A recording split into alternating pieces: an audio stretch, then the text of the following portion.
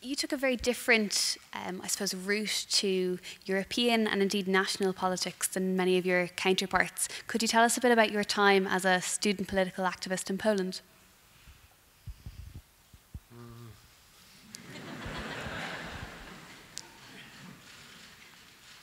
No, it was more than 40 years ago.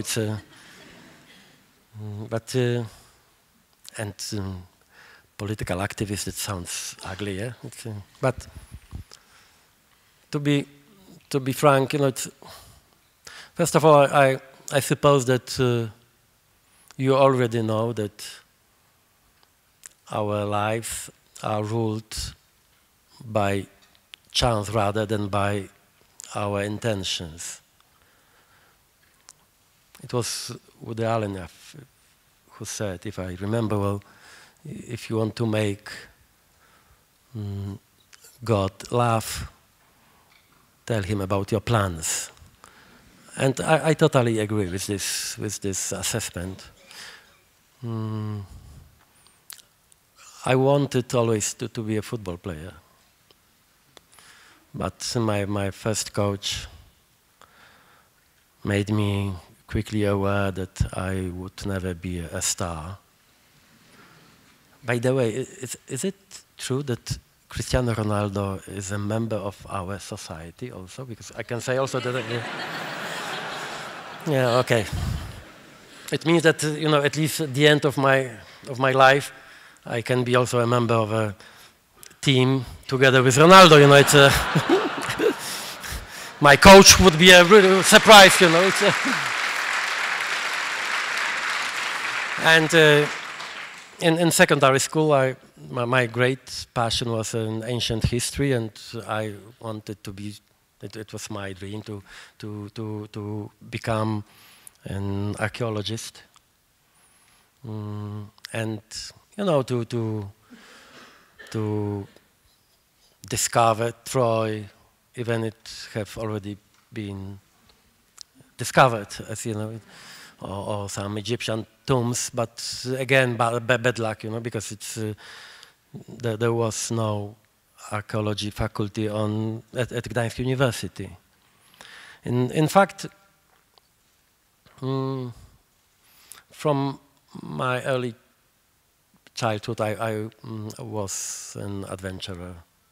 My poor mother, and I was always ready to give almost everything up to have an adventure. And our life under communism was very boring, extremely boring.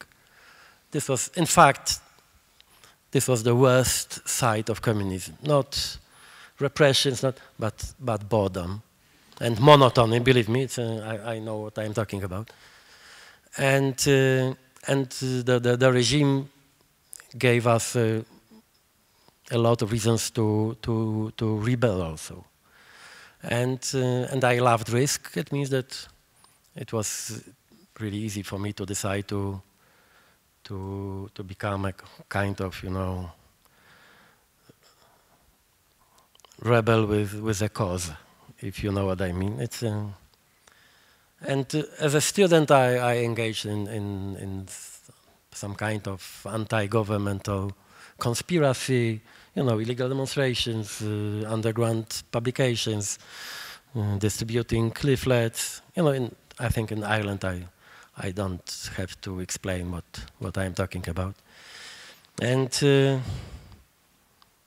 and my town was also a very specific place. I mean, Gdańsk. When I was teenager, I witnessed also a massacre of Gdańsk shipyards workers.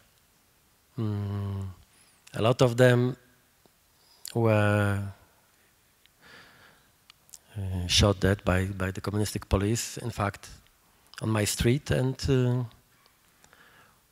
it shaped the rest of my life, in fact, and myself.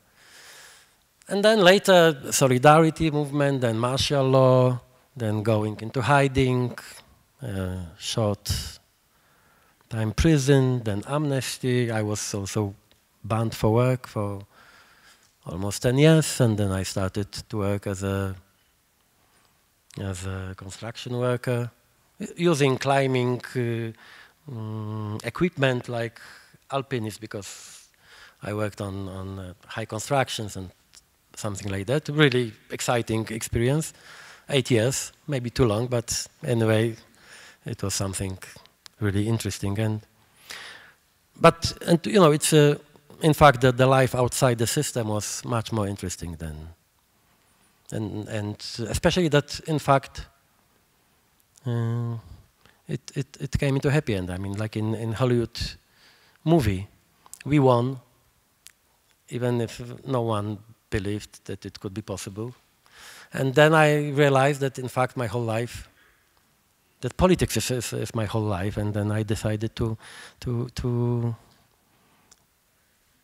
become a, if I can use this word, a professional politician. In fact, against myself, against my nature, because I still think that literature, sport, history, a good company are much more interesting than politics. And as you may know,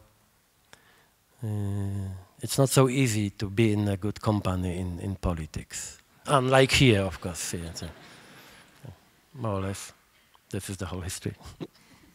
Thank you so much. I'd now like to bestow honorary life membership on you. For me? For you, yes. Thank you so much. Thank you. Thank you.